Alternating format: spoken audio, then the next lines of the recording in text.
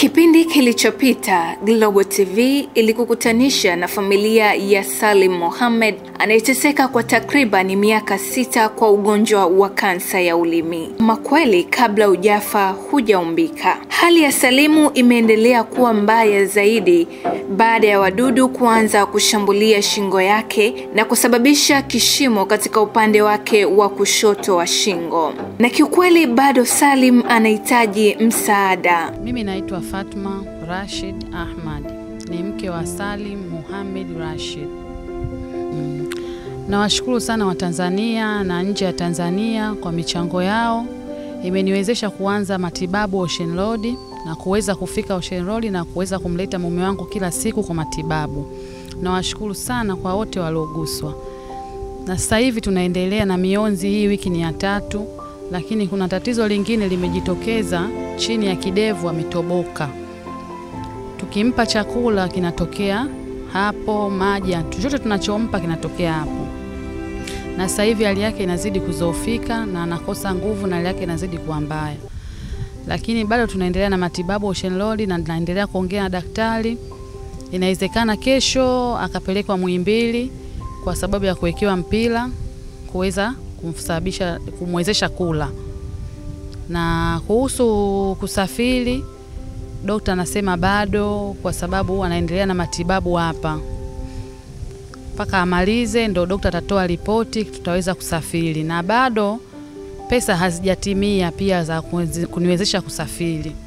Na hizo pesa nilizochangiwa pia ndo hizo ninazotumia kila siku kukodisha gari kwenda na kurudi, na matumizi ya nyumbani, na matumizi ya kununua dawa, na hapa hospitali kula, na mgonjwa kumpa chakula. Ni hizo ambazo nilizochangiwa ndo naendelea kuzitumia. Na waomba wa Tanzania na nje ya Tanzania na yoyote atakayeguswa muweze kuendelea kutusaidia ili niweze kumsaidia mume wangu na kuweza kumsaidia kimatibabu na kuendelea kumleta hospitali, kwa sababu gharama ni kubwa.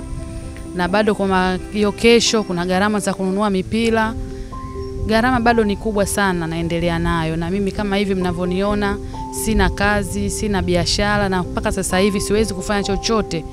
Na muangalia tu mume wangu, kwa sababu tunatoka asubuhi nyumbani, tunakuja Ocean Road saa 12 mpaka jioni, saa zingine mchana, nategemea muda ambao utakaofanywa hiyo mionzi ndio tunarudi nyumbani. Tangia ameanza kufanywa mionzi ndo kazidi kuchoka, alafu ndo hapo shingoni pametoboka, chakula kinatokea hapo, na hali yake inazidi kwa sio nzuri kutokana na ile mionzi inamchosha, na yeye hawezi kula, anakula vitu laini tu. Hiyo mionzi anaekewa dude hivi ndo anaingizwa kwenye mashine ya shingo tu na kichwa. Vyakula vyote namsagia. Sasa hivi naweza nikamsagia ndizi, nikamchanganyia vitu vingi, samaki, nikamchanganyia mchicha, nikamchanganyia karoti, nikamsagia, nikampa. Anategemea na mwenyewe anatamani nini, huwa anatuambia. Namtengezea majuice tofauti ili damu isipungue. Changamoto ninayoipata ni maumivu anapata ni makali sana. Usiku hatulali, mchana hatulali. Changamoto nyingine usafiri, ndo hivyo hatuna, inabidi tukodishe gari kwenda na kurudi ni 60,000. Ambayo kwetu sisi ni mbali, Tuangoma mpaka Ocean Road ni mbali. Inabidi tuchukue usafiri, tukodishe, itulete gari, watusubiri, turudi nayo. Siku nyingine nafika 70,000, siku nyingine 60,000, na tukifika hapa sisi wenyewe chakula tule, kwa sababu tunakuja asubuhi sana. Yaani kwa siku matumizi ya kuja hospitali na matumizi ya nyumbani gharama inafika hata laki. Naitwa Fatma Ahmad. Namba yangu ni ya Tigo 0679 93 49 62. Na waomba wa Tanzania na nje ya Tanzania msichoke kunisaidia. Nipo katika wakati mgumu na mgonjwa wangu hali yake inazidi kuwa mbaya. Na kuhusu kusafiri bado daktari hajatoa ruksa mgonjwa wa kusafiri. Ugonjwa huu ambao umekuwa ni tatizo kubwa kwa Salim ukanifanya nizungumze na daktari anayemhudumia Salim kutaka kujua nini hasa chanzo cha ugonjwa wa kansa ya ulimi, tena kansa mbaya namna hii.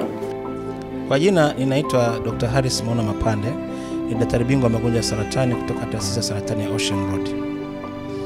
Tumempokea Salim Mohamed Rashid, ni mgonjwa wetu ambaye ana saratani ya ulimi, ambaye kwa sasa anapatiwa matibabu ya tiba ya mionzi. Salim Rashid alifika kwa mara ya kwanza mwaka jana 2018 kwa ajili ya matibabu ya saratani ya ulimi, ambapo baada ya alipokuja mwaka jana nadhani alipata mdhamini wa kwenda kutibiwa huko India. Akaenda akatibiwa,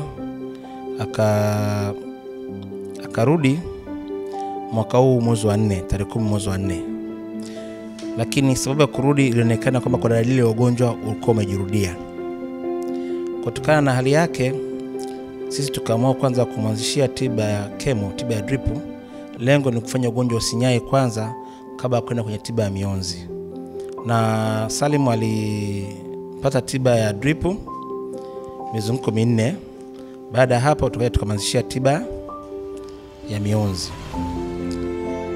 Na mpaka sasa hivi anaendelea na matibabu.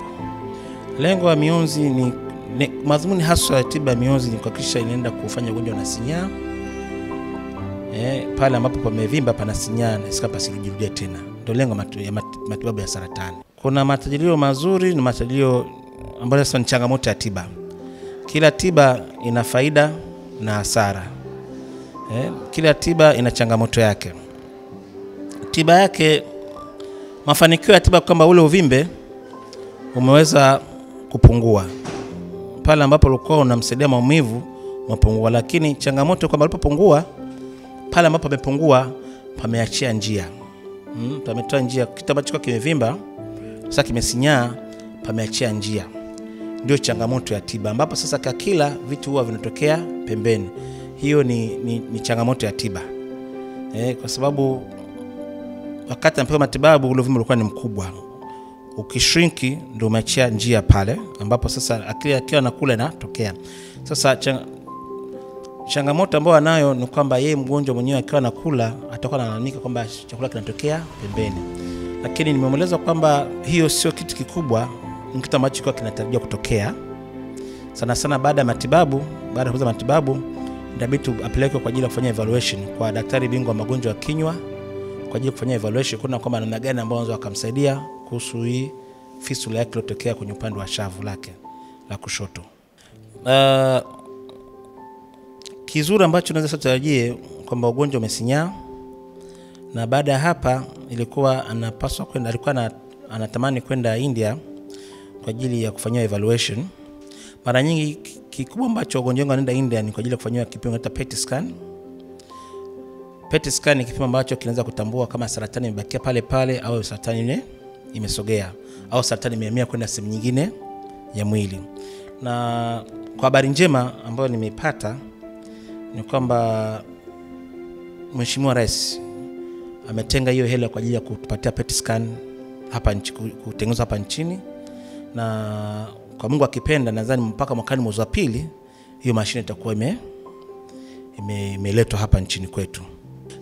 Kutakuwa hakuna sababu ya baadhi ya watu kwenda nje ya nchi, kwa sababu wengi wanaenda wakishatibiwa saratani, wengi wanaenda kwa ajili ya kufanya evaluation, kwa ajili kuangalia kama saratani je imeishia pale pale au imesogea. Kwa hiyo itawasaidia wao kuweza kutambua kwamba ugonjwa uko pale pale au umesogea au umehama kwenda sehemu nyingine. Kwa sababu PET scan inaweza kudetect kama ugonjwa ulipotoka pale kwenye primary site umeenda sehemu gani ya mwili, inaweza kudetect. Kwanza ni kitu kizuri, na kwa sasa hivi kama ambavyo nilimshauri familia kwamba matibabu anapata sasa hivi hata angeenda Iran au angeenda wapi ingekuwa ndio haya anayopewa sasa hivi. Lakini kashauri kwanza tupate matibabu haya. Baada ya hapo popote ataka kwenda Iran, ataka kwenda India, which is good. Popote anaweza kwenda kwa ajili ya kufanya evaluation. Evaluation moja hapo iko ya PET scan ambayo hapa kwetu nchini haipo. Mpaka Mungu akipenda huo mwezi wa 2 mwakani, Mungu akijalia naweza ikawepo. Matibabu tuliyopanga kumfanyia sisi ilikuwa ni siku 25. Baada ya siku 25 atakuwa naweza kumpa kwenye 1 month kwa ajili ya evaluation, kuangalia what's the response. Na at the same time familia nadhani wanafanya mpango wa kumpeleka India. Niko mbioni kuhatarishia barua ya referral kwenda India au Iran, kupeleka huko kwa daktari waende kujua nini ambacho tumekifanya, na wao watatoa ushauri gani kulingana na kile ambacho sisi tumekifanya na kuhusu ugonjwa wake. Angalia je amepona, je umema kwenda sehemu nyingine, au je umekuwa stable. Maana kuna wakati ugonjwa unakusanza usisikie tiba kwa uko stable pale pale. ili aweze kula, cha kwanza nishauri familia kwamba ule upande ambao kuna kitundu akila asikutumie, awe anatumia upande huu ambao uko mzima. Hiyo moja. Ya pili, kuna njia ya kumwekea NGT tube, ule mpira wa kulia, ambao unaweza kaingia tu mwenye kunja kane analishwa kwa kutumia mpira.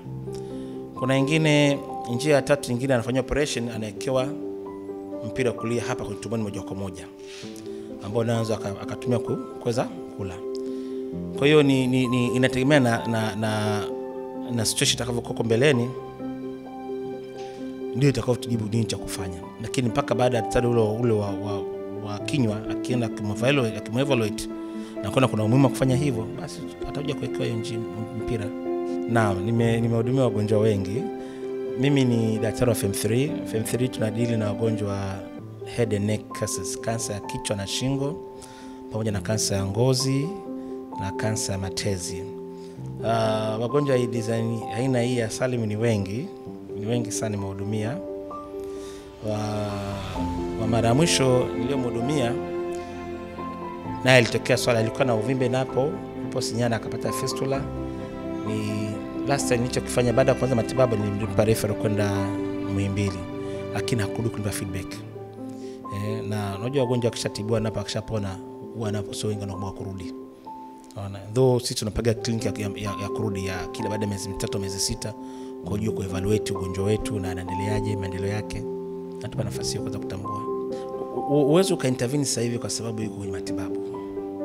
Uwezo kusema ache mionzi aende, kwa sababu unapo sala za saratani unapoipa gap unazipa uwezo wa kujitengeneza na zinashambulia kwa nguvu zaidi. Kwa hiyo tunataka akamilishe appropriate treatment, apate tiba kamili.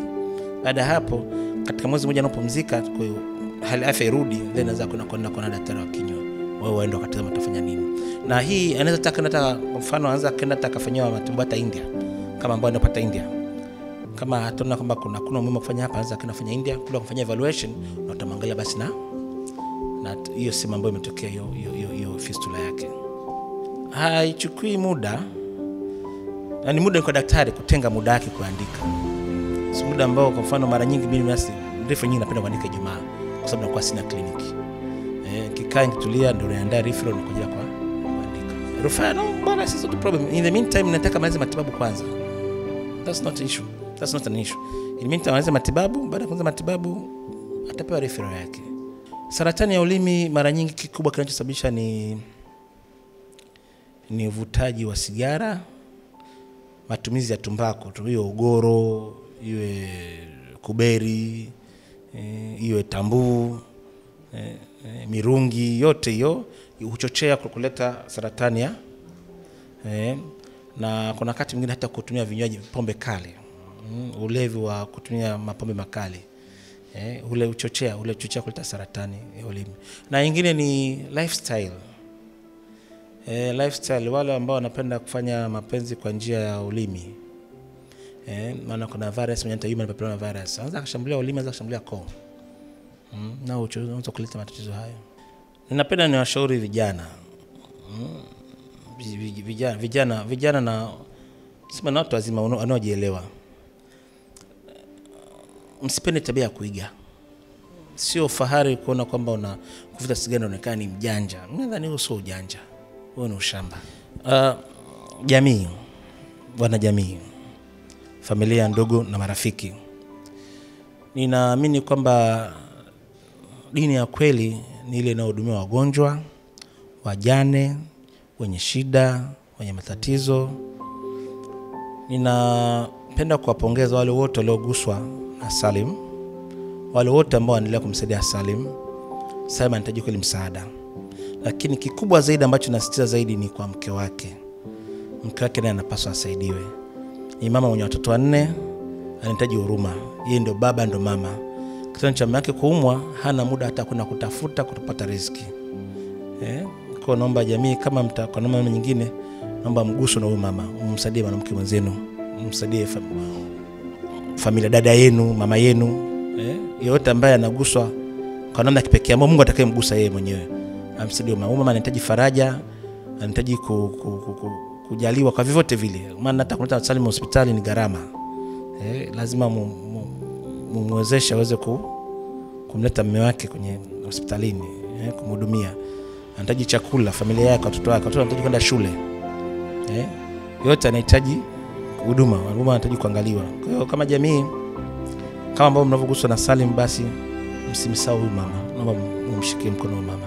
Salim Mohamed bado anahitaji msaada wa kimatibabu, lakini si matibabu peke yake. Bado familia inahitaji mchango wako wa hali na mali ili kuendesha familia. Kama ambavyo unaona, dada huyu ndio ambaye amekuwa mama na baba katika familia yake kutokana na mumewe kuugua kwa muda mrefu sasa. Unaweza kumchangia chochote kile kadri Mwenyezi Mungu alivyokujalia. Unaweza kumchangia kupitia namba 0679934962 na Mungu akubariki sana.